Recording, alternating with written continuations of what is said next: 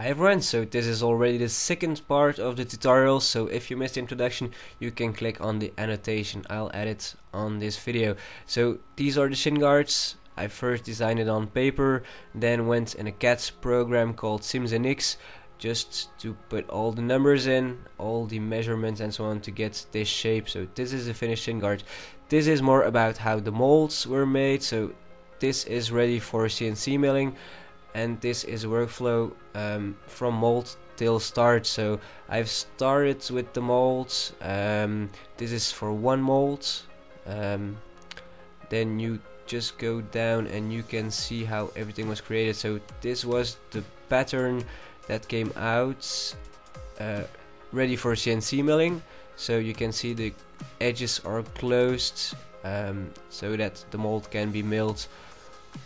So here we're going down, and this is the first shape I've got. So this was the design, and this was the start of the project. So after that I always like to give myself a visual idea of what I can expect. So this is 3ds Max, so this is a rendering software to get real life images of what you're creating.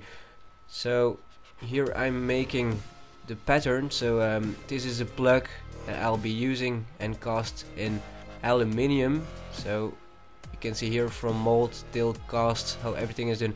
So then you add some textures and then you render it out, and by doing it that way you can get some images that are real looking. So just to give myself an idea of what you get. So you can go really far in this, get real life images, but I didn't put that much time in it. It was more to give myself an idea. So this is a product that should come out of the molds. By working that way I can also find some defaults by seeing underlocking of the molds to avoid the parts being stuck into the molds. So once again, this is the rendered image. Just to give myself an idea, I can work further on this as well if I want to. So this is a CNC milling part. So I've used a block of MDF wood. I did this because it's cheaper to work in wood than aluminium and so on, but normally if I had the money and I would be able to do it, I would do it in aluminium. So different software programs are used, different mills. So the first mill was more about cutting out the rough shape. Then my friend just changed the mill to a finishing mill just to get a smooth finish onto the molds.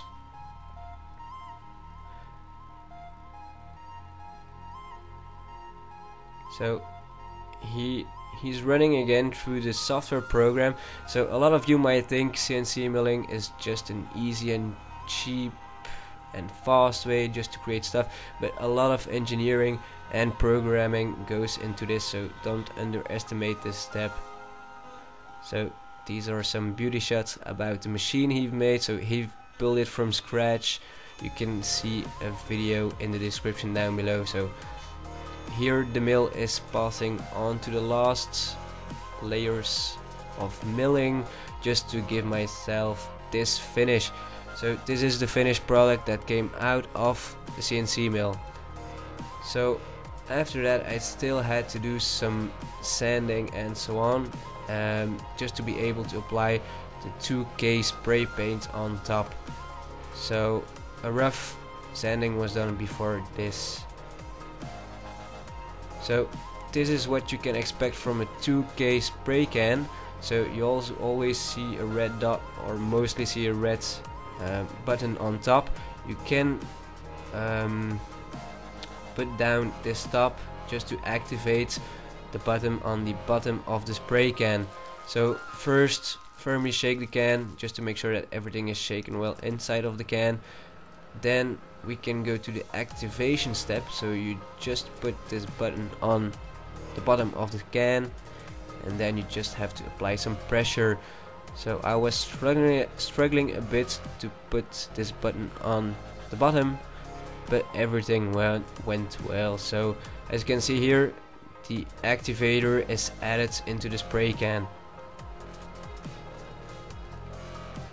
So then once again you just shake everything well. So it's just like mixing polyester resin or epoxy resin. There's two parts, so an activator and the resin. So this is exactly the same in the spray can.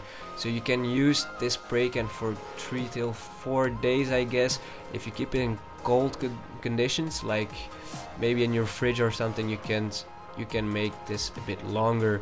So I've did 4 coats just to make sure that everything was covered like I wanted it to be, and just sanded it in between coats.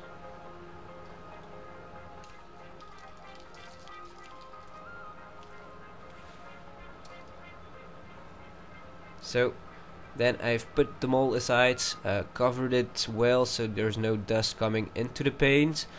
And then what I always like to do is, just if I have some leftovers, just use some scrap just to test it out. So I've did some wood tests on aluminium and so on as well, just to test in the oven, for example, at which temperatures it can hold and so on. So here I'm sanding. So once again, like in all my projects, make sure the finish is good on the molds, so you don't have to work that much onto your parts that are coming out of it. So I'm dry and wet sanding. I've started with a 600, went up in grit till 2000, so the finish was more than okay. So it takes a lot of time.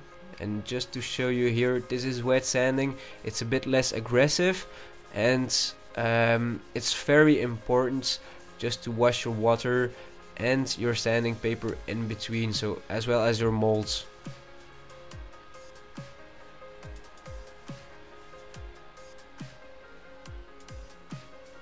So just to show you here, small residues of sanding paper may be left into your water or into your cup, and just being annoying when you're using a lighter sandpaper, giving that grit and scratches into your part.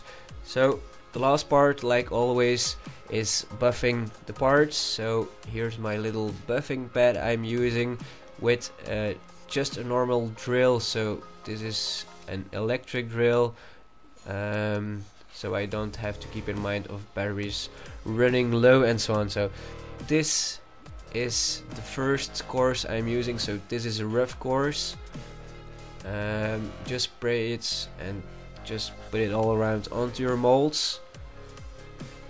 Then you can use your drill, just flatten it out, and then you just do some buffing. So this is how it's done, and how you can get remarkably better results by doing this. So this is a result. You might think it might be looking a bit weird, but it's all about reflection. So you can see here my fingers are reflecting well onto the mold. So this was the first course, so you can expect an even better results with a finer course. So this is the second course I've used, just same way. It's very straightforward. You just brush it open and then do some buffing. So at the end you might think, oh, the results are looking so bad, but then you just have to buff off all the excess, and then you get remarkable results, and that's what we are doing it for. So this is the shine of the first mold. So ready to cast the aluminium epoxy in the next tutorial.